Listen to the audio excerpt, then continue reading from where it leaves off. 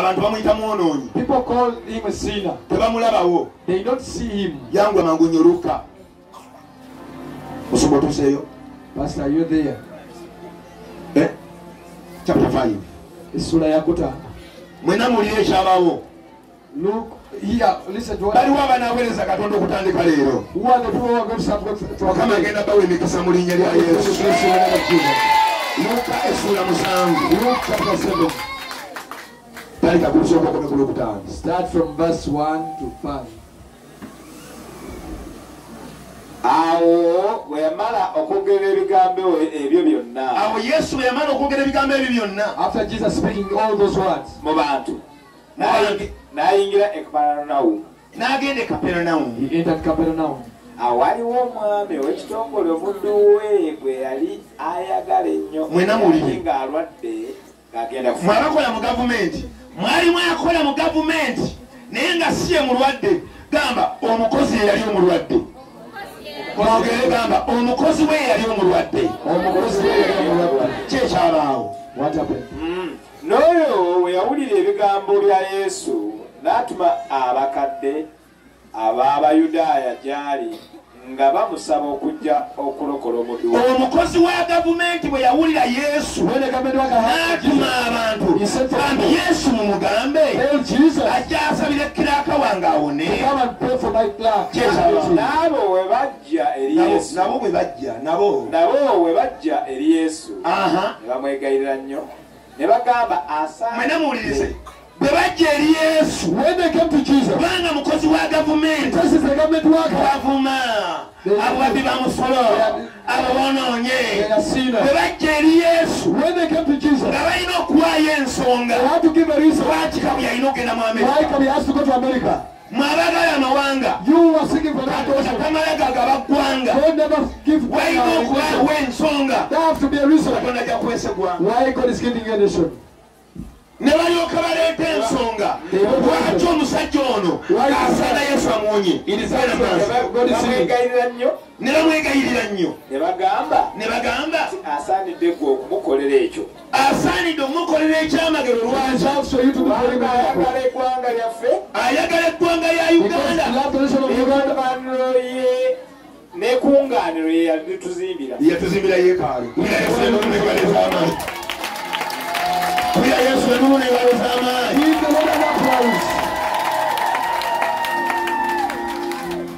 Tukikulemu mu Bayibuli. Buli lw'okolera Katonda ekyobwa Katonda ne bwe banaayogera batya ebikisa bya Katonda kigenda kujja mu nnyumba yo. Mukama wange Yesu ono omusajja tasaanira. Musajja mukozi wa gavumenti naye osaanye ogenda omukolere kubanga yaleeta olukuŋŋaana, kubanga yayamba nnamwandu, kubanga yatusimbira yeekaalu. Okolera Katonda bamalayika bagenda kwegayirira bagamba oyo takubira mu kabenje. Haleluya. Badde mbulya musumba Dani. Haleluya. Nze nagenda Ketirinyi mu mwaka gwa 2008 nakayingira obuweereza. Mpozi nsumba abantu bameka? Nsumba abantu bameka? Emyaka emeka? Fenna ne twetamwa kati kwolwo ekkanisa emmenye teryawaayo teryakuba haleluya. Mukwano gwange nagamba ngenda Tirinyi. Siryanga na ku Tirinyi. Nemugamba yewe Nengamba luddawa. Edda. Kakati. Now. Nengamba ab'ekyaki. I said church people. Uli okumanya abantu batama. Listen. Bananga ono musumba. This is a pastor. Agenda Tirinyi. Kuwulira njiri. Kumusondera amafuta. Kumusondera transport. Nemubuuza sente meka. I said how much? Emitwalo 12. Endiga zange. Zaawo omusumba omugenyi emitwalo 12. They gave us a visitor. N'ebibiri tebampa. They gave a visitor money but the pastor didn't give me any coin. Kati namugamba. So I told him. Transport sabawala babiri nange ngenda kuwerekera. Ask transport for 2 people. I'm going to escort you. Buli muntu yagira mukaaga. That means each person came to you. Ne basuwaayo. They gave the money. Ngenda kusabira amafuta. I'm going to kugenda kuliira ku bagenyi. Naawe bagenda zikuba mu linnya lya Yesu. I also want to give it to you in the name of Jesus. Buli kye nasaba bagenda kukiika. Say whatever going to ask me, I'm going to Banga buli kye nnaasaba whatever bagenda kukimpa. they are going to give it to me. Ne tujja ejjinja. We came to Nawulire. Jinja. Listen, Obwatuuka ejjinja. when we reached Jinja, Abasoga Basoga, ne bawulira nga twogera Luganda. they had us speaking Luganda. Emmotoka ebiseera ebyo zaali bbiri zokka nga zigenda eyo. But those days we used to have 2 cars. Ntudde Kameeme. I was sitting at, Kati abasoga babiri ne bajja. so 2 Basogas came. Naga mwe Abaganda muveemu. It's Bagandas come out. Abantu ba ku kyalo muveemu. We want village people. Muveemu mangu. Come out, Bagandas. Ne batugoba mu takisi ejjinja mu paaka. They just Ne bateekamu abagwere n'abasoga. they put their people Ne in the batuuka mu taxi. paaka nga tukaaba. They left us in the park. Mukwano gwange amanedda. My friend said no. Jjamu tugende waliwo essaawa simanyi bakitaani. Ne tugenda nga tudduka. We went running. Tulinnya ebiroole ebigenda embaale. So I got board food stores that Byali bino they n'amatooke. were coming from Tulinnya Banana. kiroole mutwalo. We boarded food stores from Kiroole kyajja kitubuusa. Aleluya nga tusanyuka. We came jumping, shouting hallelujah. The Tuba road. tutuuka ku Leerwe. When you're reaching Bayita Leerwe, batya bali Leerwe. Busembatya. Busembatya, Tuba tutuuke Busembatya. As you're reaching Busembatya, Jamu nnene nnyo. it Bannabudde bafubite ku nga jamu waaki ono. was a lot of traffic. Motoka nga zitambula mpola. Cars were Tugenda okutuuka ku Leerwe. reaching Leerwe. Nga waliwo taxi. There was a taxi. Train yagikubye yonna n'egyusaawo. The train had smashed it into pieces. Emirambo. Dead bodies. Tugenda ogituukako. When we reached there, Nga ye taxi gye it baatugobye. was the taxi they put us out of it.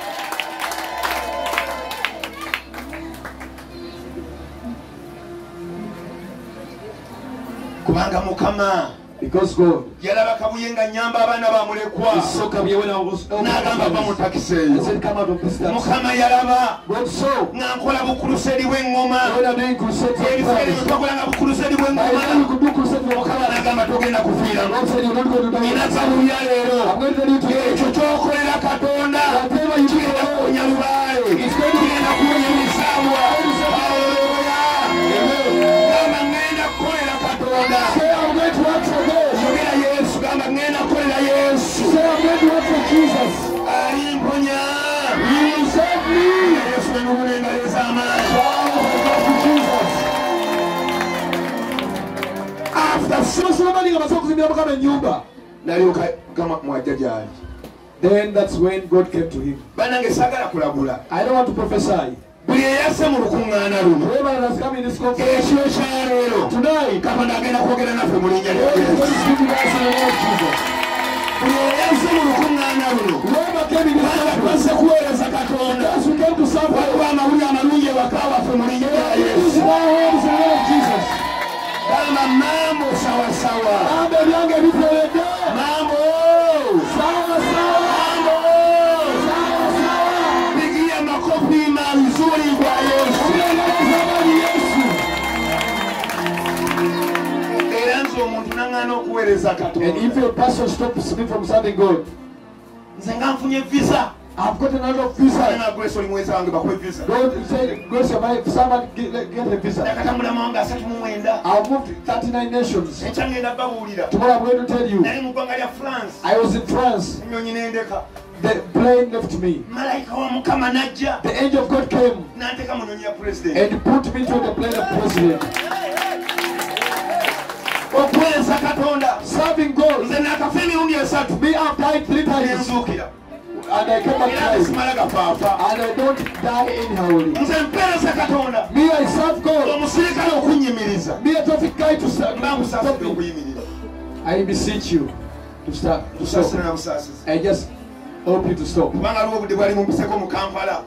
Because the time Nenda kuwulira lankyawo budde I was mumpiseko. going to lunch hour. Ate bampoza mu bwanuwe. N'enkuba y'obutali mu Kampala. I went even in Kampala. Ne bangobesa kabangali bbiri. They chased me with the patrol. Ne banzingako patro. They chased me with the patrol. I was in tongues. Ne baga, "Where you guys?" He said, Sajagwe. Nige mu galiko He okyuka. said, what is happening to this Kale man? Mukama yali annyambye nga sente ziri awo. Omanyi sente manyuzi bekawo. God had told me. N'ensawo ensenne. Ofisa n'alondawo omutwalo. N'omulasagamba kwenda. N'ensimbula n'eŋŋenda. Bw'onaaweereza Katonda. Haleluya. Hallelujah.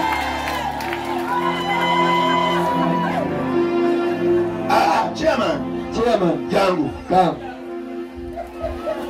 Chairman, jangu. Chairman, come. Mwenzo gambo nalimba. You may think I'm lying. Okutuliza wabwabwiri. He's just giving the testimony. Oyo Kabuye agenda mu nnyanja. Kabuye is going to the lake.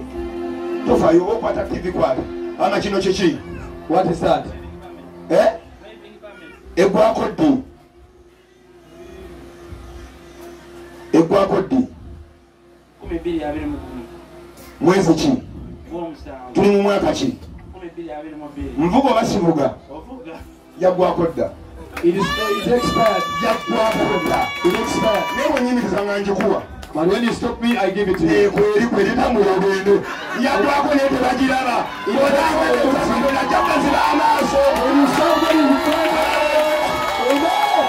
Labono byewuunyuza.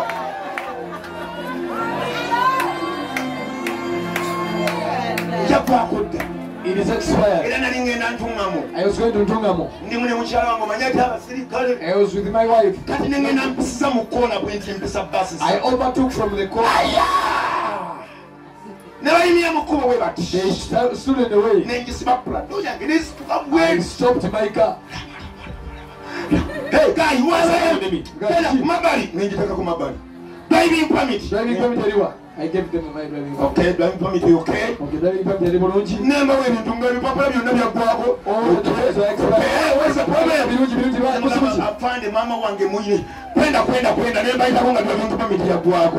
Naawe Katonda agenda kusaaka akasole.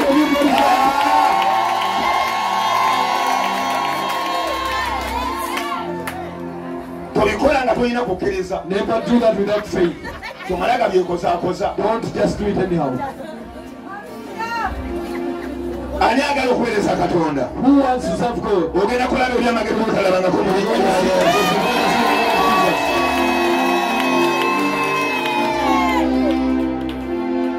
Number 2. Ekyokubiri. Number 2. Ekyokubiri. Musumba Dani nze Katonda ngaze ebyamagero. Pastor Dan God has shown me miracle. Chairman. Nayingira mu ggwanga erimu nga sirina visa. I entered a certain nation without a visa. Mba ndi mulayini. When I was in the line, Nenzijukira. I remembered. Kubanga natambula mawanga 5 mulundi gumu. Because I went 5 nations. Visa emu nenjerabira. I forgot one visa. Saagisaba. I didn't ask for Mba it. ndi mulayini bwenji. So as I was in the line, babuza aba visa side eri. they asked Nase sina visa. I didn't have a visa. Nengamba leero bansibye. I said today they are going to be frozen. Emizimu gy'ekabale bugonzi gyenzaalibwa. Nange nenjigamba mukubeera nja kubuulira enjiri. I will preach the gospel in the prison. Mba ndi mu layini. When I was in the line, Nkankana. I was shaking. Omusulo guzze. I was shivering. Sobola kuvaamu. I could not move Eno out. nenga ndikukola bwinti. I started shaking my head. Muyitegeera olubuto. You understand what happened? Ndi mu layini ya visa. I was in the line of Abamerika bawaayo. Americans Bannakenya bawaayo. Kenyans were Basasula visa. They are paying their Dola visa. 10. $100. Sirina. I didn't have. Kati bino byenfaanana abantu. This is how this Layini y'ab'ensi neggwaawo. the Eri line. layini n'ekalira. The other line got an empty. Ofiisa agenda kulaba layini enkalu. Officer saw the empty line. N'alaba nga nfaanana honalebo weewaabwe. He saw me. I N'agamba, was able to honalebo honorable. nemba mu layini ya visa. Nempayo passport. N'akolerako.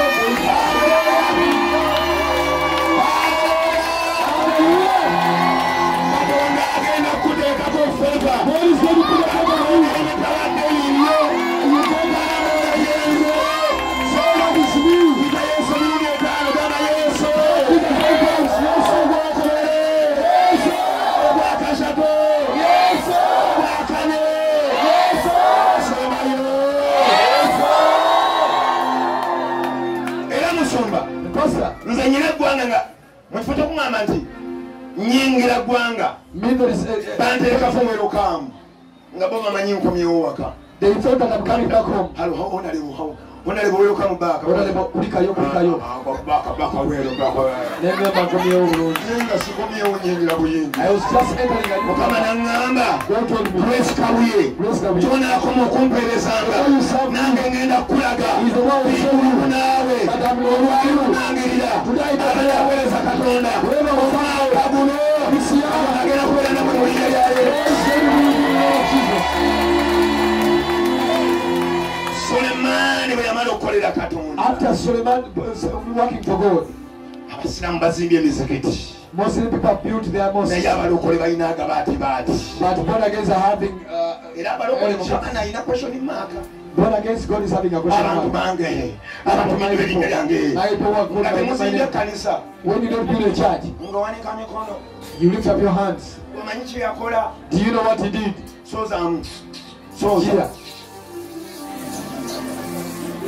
Yeah. Do you know sacrifice? Kayanja saw a visitor. He said a member of church working in a bank. Give me $10.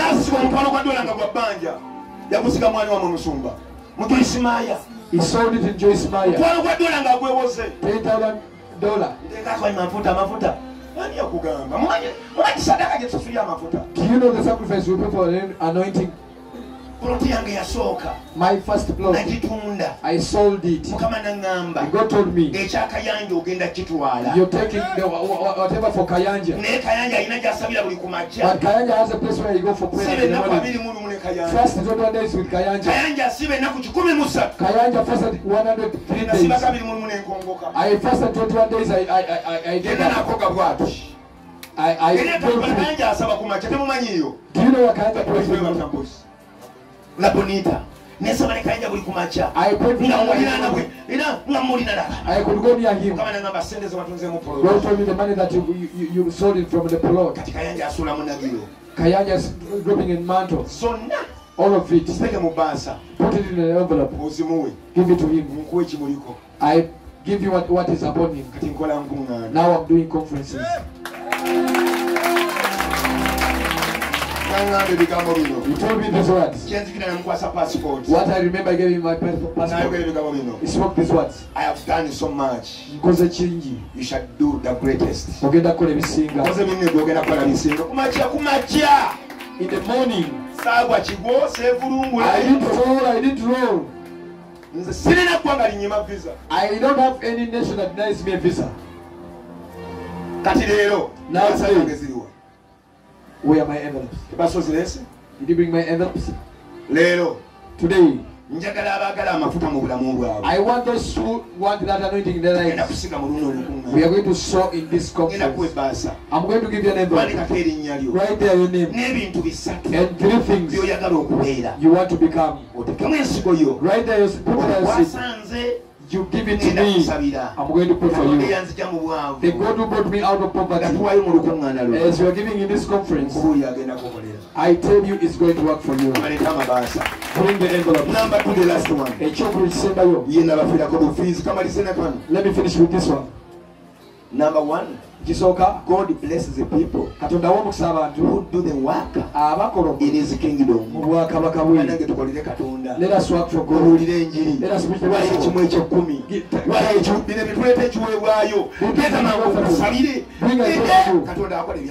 God does. The last one, number 2, but divine power of preparation in mind. Divine power of preparation in mind. In mind.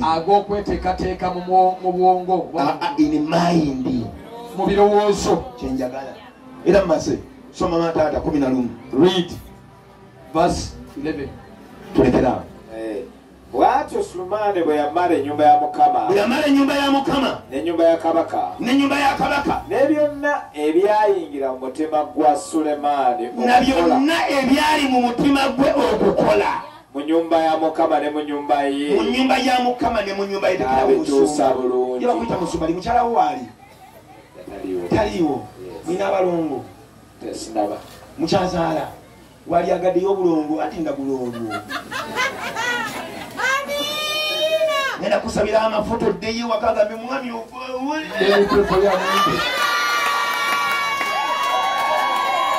Yesu n'unegaleza amayi.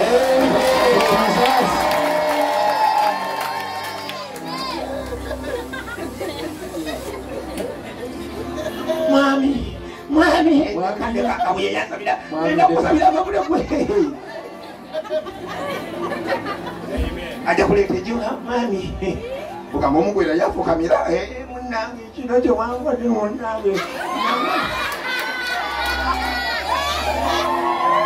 ebyo bimwagala ebyo wama abakyala oye abakyala olira otya wamma luli ogenda okukeera ku makya wenna ebyo bya lunaku olusembayo si byakakati. Shut up your big mouth. Wamambaliriza bwenti. Haleluya. Okulaba Katonda, to see God, omutima gwo, your heart, gulina okubamu okweteekateeka. it has to be with preparation. Era maliriza kati. And I'm finishing now. Abalokole bangi, very many believers, basubidde okulaba Katonda, have missed to see God ebirowoozo byabwe bifunda. when their minds are shallow. Bagamba batya nti endowooza y'onfunda mu lugwere. How do they say that your Endowooza y'onfunda ate okumanyako okutono. Bali abasooka bagamba batya mpozi okumanya kutono.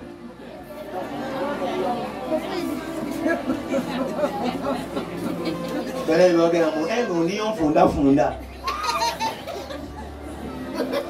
Abalokole, believers, mwenna mumpulire musomasoma. listen to me. Vunula. Mumpulirize mmalirize. Listen to me, I finish.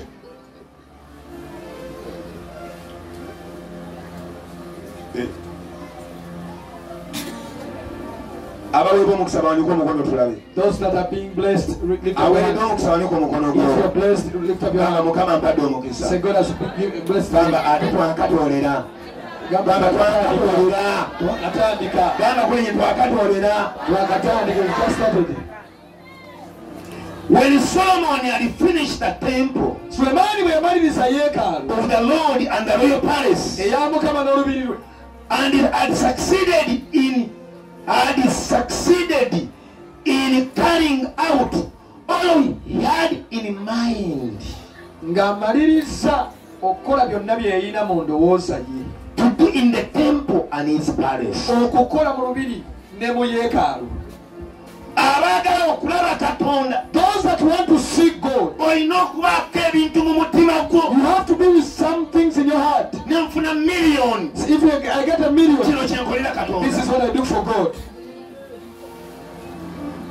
Bwe yamala okukolera Katonda ebyali mu mutima gwo. After doing whatever that was in his I am a mind. Bible scholar. But then The Bible does not say Bible tegamba after he had done everything God had put in his heart. nti ng'amaliriza okukola Katonda byateeka mu mutima gwe. Kama si yabisaamu. It's not God that Byali mu mutima gwe. it was in his heart. Buuza kuliranye. Ask your neighbor, Biki ebiri ku mutima gwo ku lwa Mukama? what is on your heart for the house Mugambe of nga God? ayagala naawe. What is upon your heart for the house of God?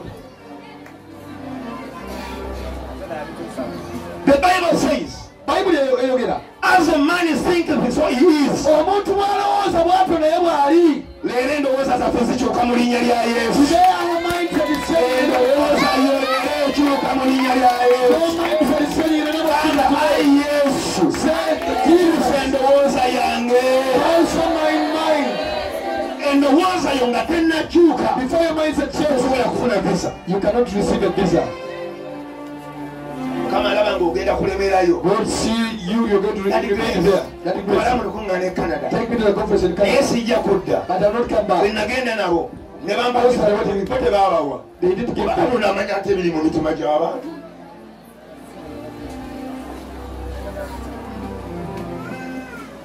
Olina by'olowooleza Katonda. Are you thinking something so good? Abalokole endowooza yaffe nfunda nnyo. Believers, our mindset is very shallow. Nabadde neneniyiza abaana tulina essomero abooluganda. We have a school.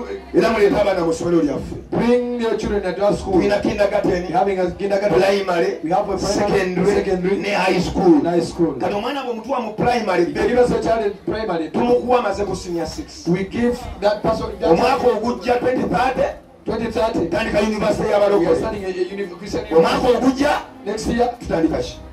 vocation. Vocational school. Vocational school. Leka abaana mu ssomero ly'abalokole. Bring your children to a Kati special mwe school. abaawala tawummula abeerayo. You people who are coming from far, Akoma stays mu at school. December. Comes back in December. Kati nyina obubaka bwa chairman bw'anaaba I have akomyewo. a message for chairman when he comes back. Mu kusaba okw'amaanyi n'okusiiba, In deep prayer and fasting, abaana baali basula mu tenti. our children used to sleep in a tent. Nenfuna ba biliyoniya nga bagudde e Bungereza. I got a billionaires from Ne bangamba Pastor Grace, They told me, Pastor Grace, Mukama atugambe tukuzimbire dormitory. God told me us to build for you a dormitory. dormitory. What plan ya dormitory? Give us a plan for the dormitory. I sat down. I wrote the pen in Kampala. Plan ya dormitory. I drafted the plan for the dormitory. Do you know what the dorm I 25 by 15.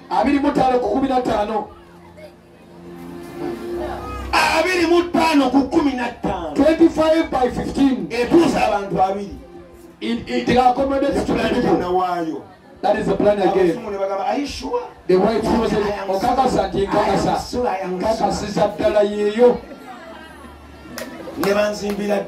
they built from your dormitory for 20 children. In 1 month, they built from dormitory. Don't clap. Because I was a shallow-minded person. Pastor, don't get mad at me. I was also a billionaire UK. A billionaire from UK.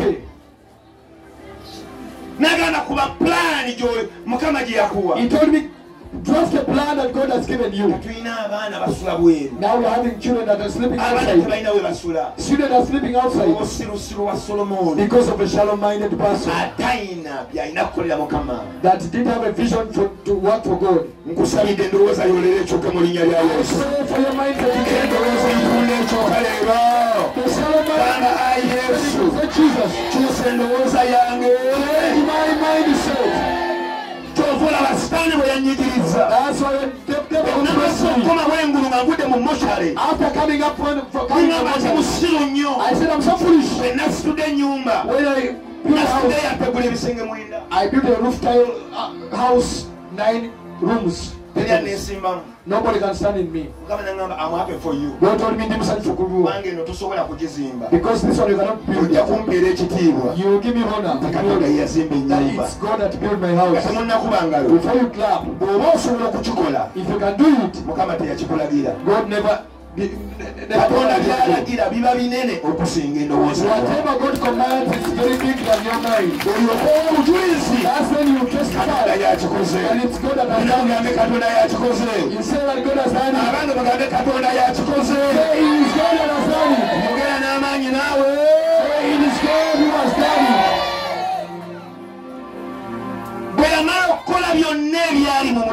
After doing whatever that is working it for God. The Bible says, and God smiled. He said, Solomon, what this have done for me.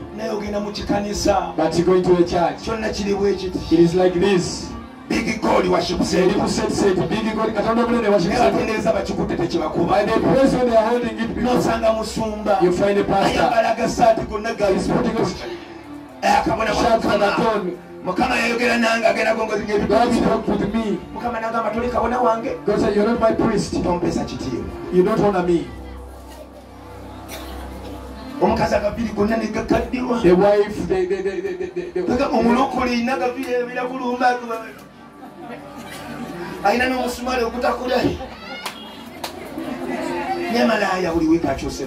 but a prostitute every week. They are going to hell. You are ashaming your God. Solomon. He glorified God. Whatever there's a person God is going to bless you.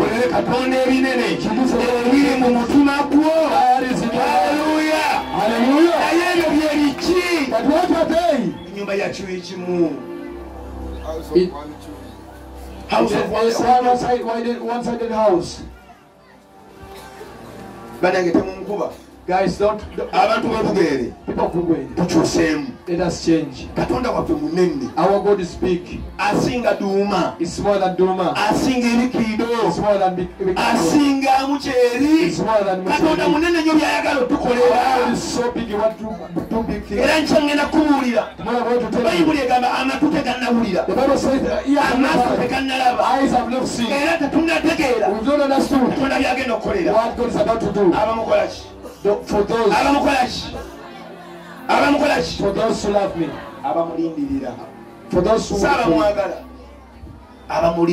for those who wait upon him, you lock yourself in the room. You tell your husband, I'll switch off my phone. I'm waiting for God. You don't pray. You don't sing. God have come. You're there. I'm waiting for God. That's what has transformed us. That's what our fathers told us.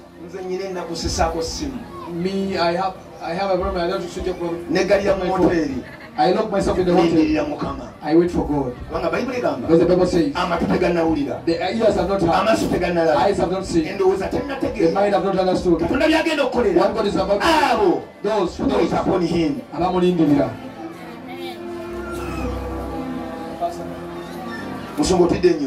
Pastor,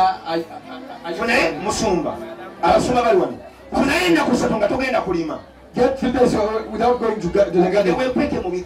Hide yourself in the hide in the house for 3 days. You're going to see God. I will teach it tomorrow. Now I'm done. So I'm going to give you an envelope. Don't write a sack of chapel. Write their big things. Me, I ask from God only things. Pray that God worked for me. I spent 5 days without when I'm not in Uganda. I went to 2 countries. This one annoyed me. I went to a certain nation. When the plane had come from me, I went to Mozambique. I preached conference. In the morning. The plane brought me back to Rwanda every Sunday. This is what happened on Sunday. This week. On Sunday, Rwanda, I preached in the morning. At 6 in the morning up to airport. I was put at the airport. What time I reached in the sun? The time for I was at the pulpit in Entebbe. Now it's again a Kuba Komorinya. It's also going to happen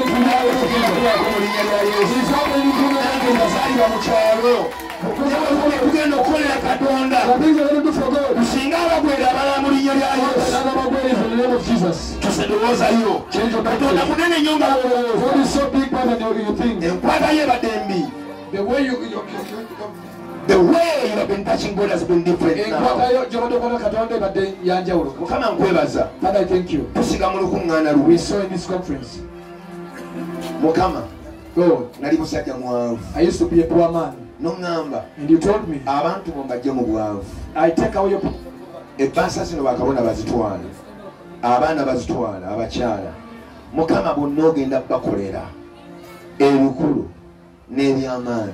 Mulinya lya Yesu mwena mulirize ebasa eno ewandikako erinnya lyo n'essimu yo n'ebintu bimeka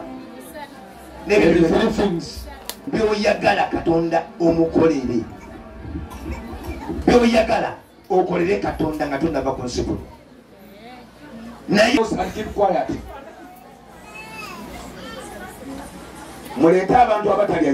bring people who don't eat meat and those who don't drink milk.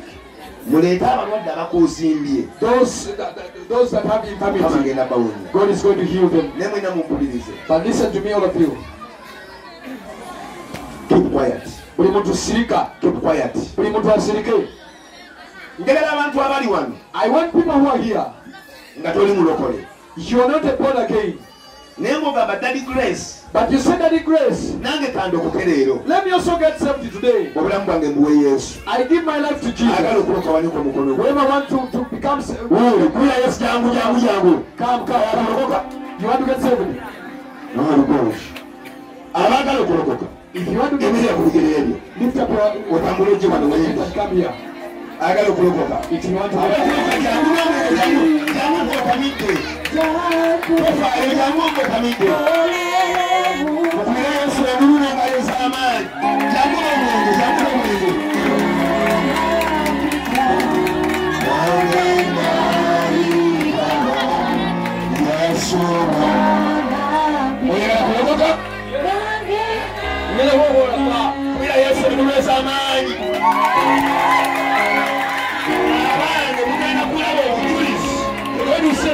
I Be silent, all of you. Who want to join this one? You are a drunkard. You want also to get saved. Lift up your hand. You want to get saved. Abange uwe wanika jangu jangu mukule kuleto mujangu mama jangu kulia Yesu ngaleza amani. Love to Jesus. Abange kulia Yesu ngaleza amani. Somebody love to Jesus. Omusajja uwe akiwa kulokoka.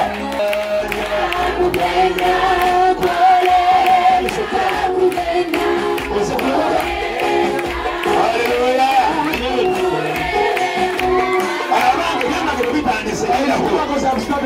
Anyali wano nga toli mulokole. Who is here? You don't go like that. You want to join these people. You want to accept the whatever you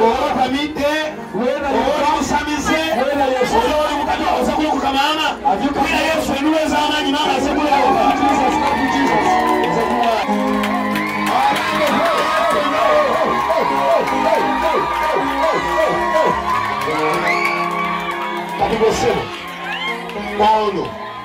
This one. Ono ngabo olokose. As you go to ono bwe yali. Oze kuwayo. Mukama kwa yukundo baba. Mulinnya lya Yesu. Sambira wali ya wali. Ndi kama futa da katonda. Ani omulaga okulokoka. Another person want to get saved. Waliwaga okulokoka bali emabega. Another person who is behind. Even if you are having your local boots.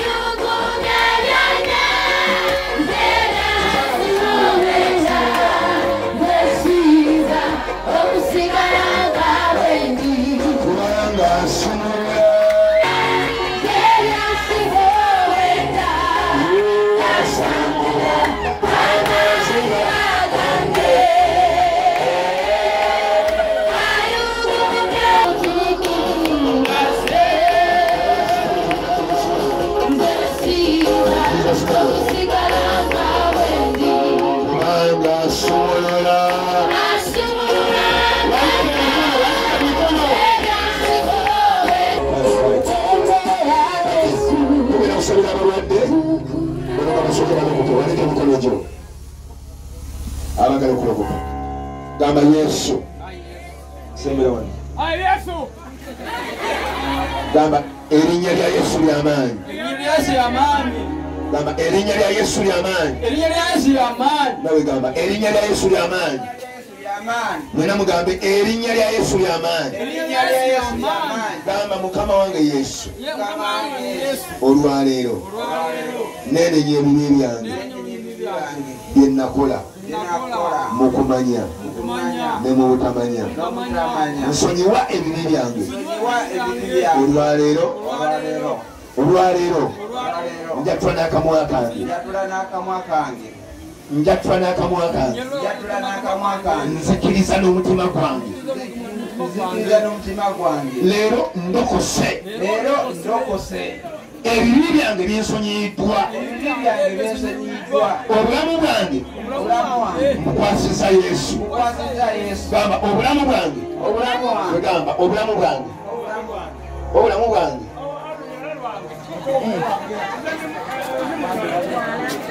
Bwange mbukwasiza Yesu. Omwoyo omutukuvu ali ku nze. Amina. Mugambe okuva leero ndi muweereza wa Mukama. Ndiko omwoyo wa Mukama. Ndi muweereza wa Yesu. Gamba gwe Setaani ebibi byonna byobadde onkozesa nga sibyagala leero nkwokya nkuwangudde ndi mwana wa Yesu ndokose. Amiina.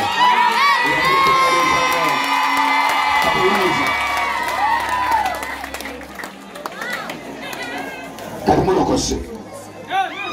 Kati kino kyengenda okwogera njala osanyuke nga nkyogedde okuva leero njogera nga nabbi wa Mukama eyaweebwa obuyinza. Ebibi byammwe byonna Mukama abibafunyire.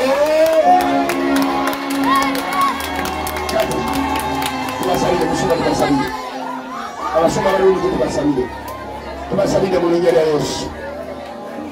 Leeta omukono mu linnya lya Yesu.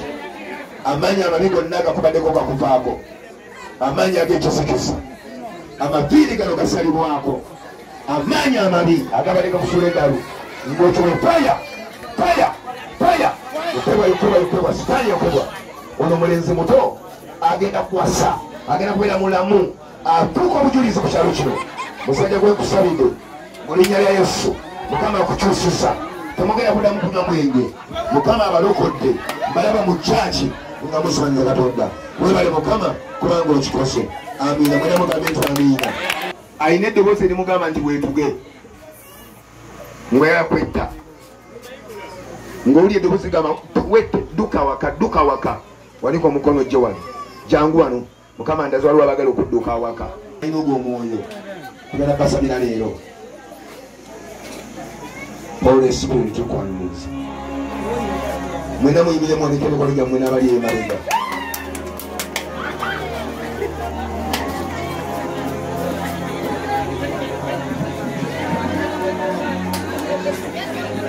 Wano waliwo omuntu omulala omugongo gukuluma nnyo buli lw'okutama. Dukojje wano, omugongo gukuluma. Musoma ddalirira musabira abantu wano. Omugongo gukusala buli lw'okutama bw'oti owulira nga omugongo gukusala. Muyimirire awo, muyimirire awo temujja.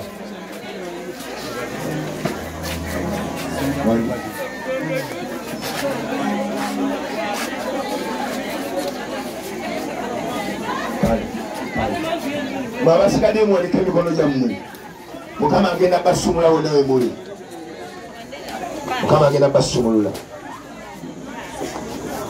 Can you play the strings? Play the strings quickly. Muwanike emikono gyammwe mu linnya lya Yesu. Nangira amafuta agasumulula. Musumululwa mu linnya lya Yesu. Musumulwa bwe mwana gw'oliko ekitambo ekibadde kigamba mama wa mufu. Amaanyi galagwako essaawa eno.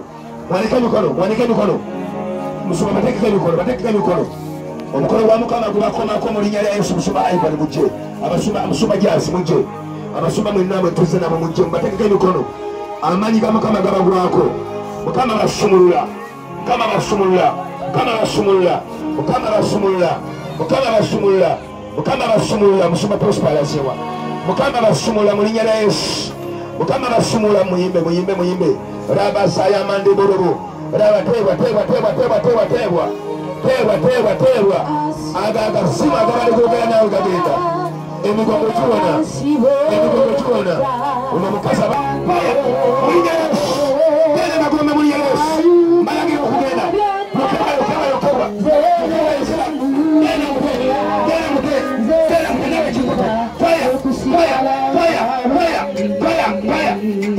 Fire in the name of Jesus.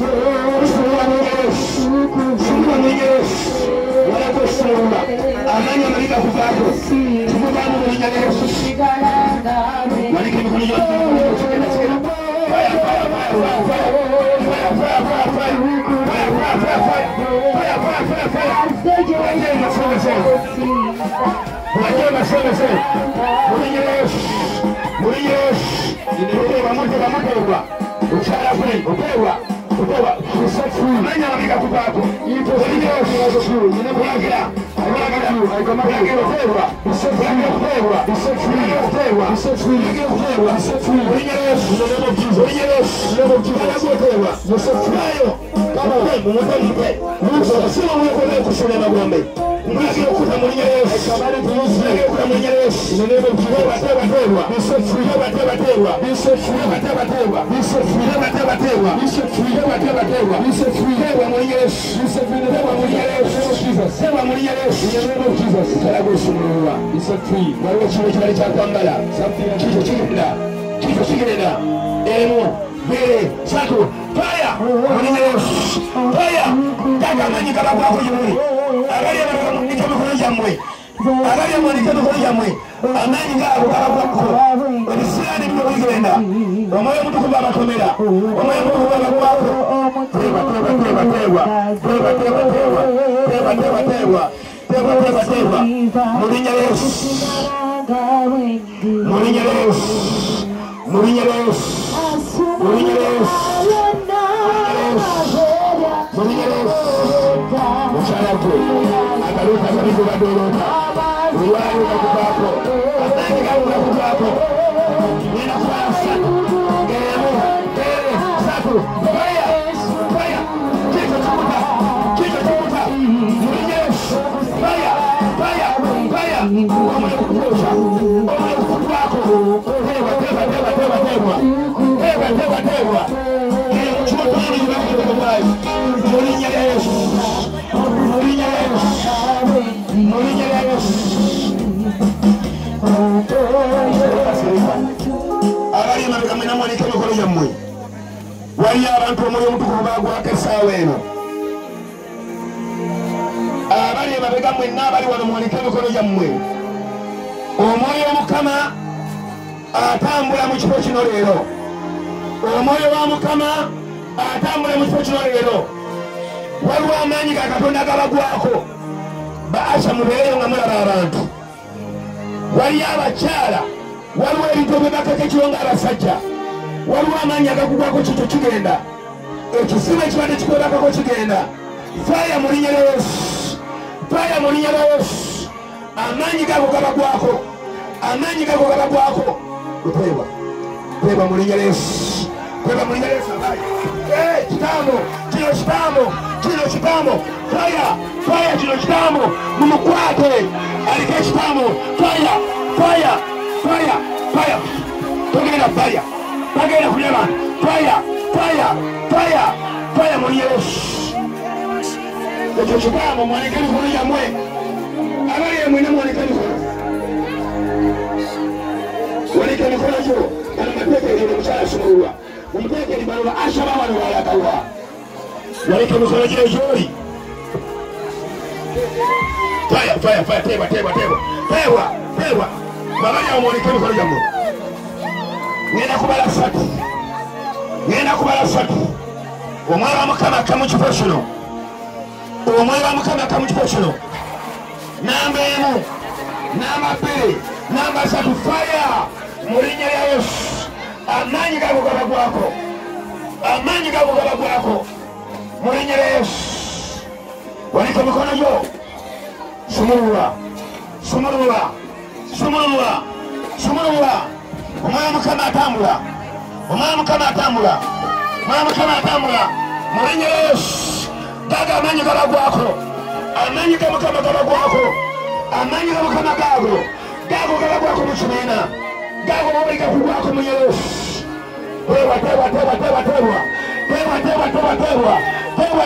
Teebwa. Ngenda kuyita Yesu emirundi 5. Yesu agenda gakomako buwoli. Abange kino kitambo. Nkwoki omuliro gwe musamba gwe. Fire. Nagano genda wentambulira. Gwe misamba mwe balagira. Never take with me in the name of Jesus. I silence you.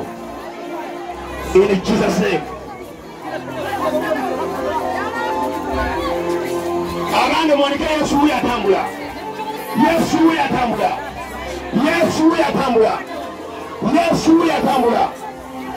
Yesu gumu. Yesu ebiri. Yesu esatu. Yesu ena. Abandi kwenda kwita Yesu mirundi 5. Amaanyi ga Mukama gakubeko. Ita Yesu okusoboka. Ita Yesu okubere. Ogwosatu.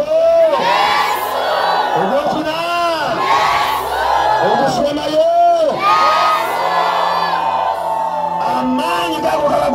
linnya lya Yesu baabo bakwako amaanyi baabo bakwako ekitiibwa baabo bateebwa ono mukyala kyekyamusiba osumulwa mu linnya lya Yesu abasumulwa baabo Yesu abasumulwa wuyo atambula wuyo mukibiina atambula wuyo abasumulula mu linnya lya Yesu mu linnya lya Yesu Yesu wuyo atambula Yesu wuyo atambula Yesu wuyo akadde oteebwa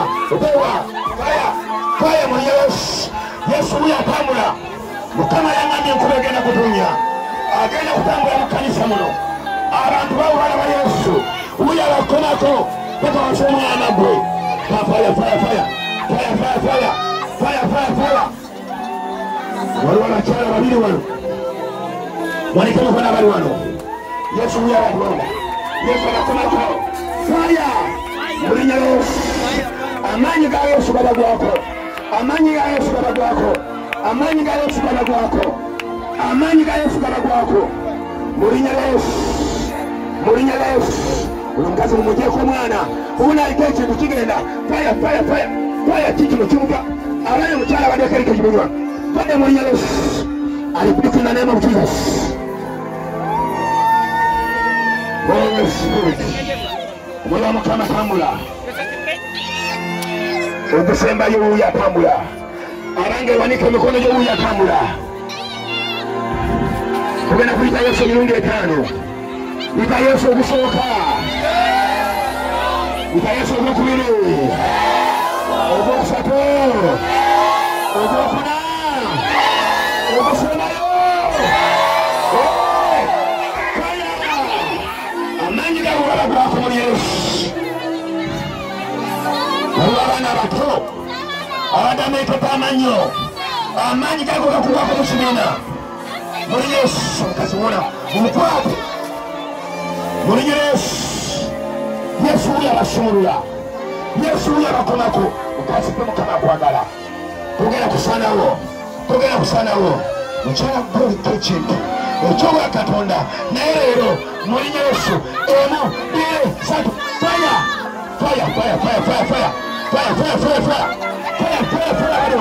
abali wano faya omukazi in the name of Jesus in the name of Jesus in the name of Jesus in the name of Jesus in the name of Jesus ebitambo bino bigenda waliwo omuntu abadde agenda okutya ekyo kikyo kigenda muri Yesu genda kugenda gwa mu motoka faya Holy Spirit kale mwanike emikono omwoyo wa Mukama alonda abaweereza kino kyekisemba omwoyo wa Mukama atambula alonda abaweereza omwoyo wa Mukama atambula ayanukuza n'omuliro gamba Holy Spirit gamba omwoyo tuyite omwoyo emirundi 3 ogusooka ogwokubiri ogwokusatu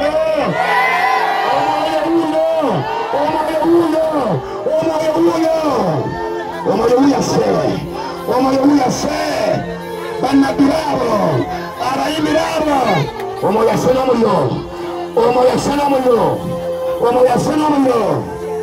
ase n'omuliro mu linnya lya Yesu wanika emikono gyo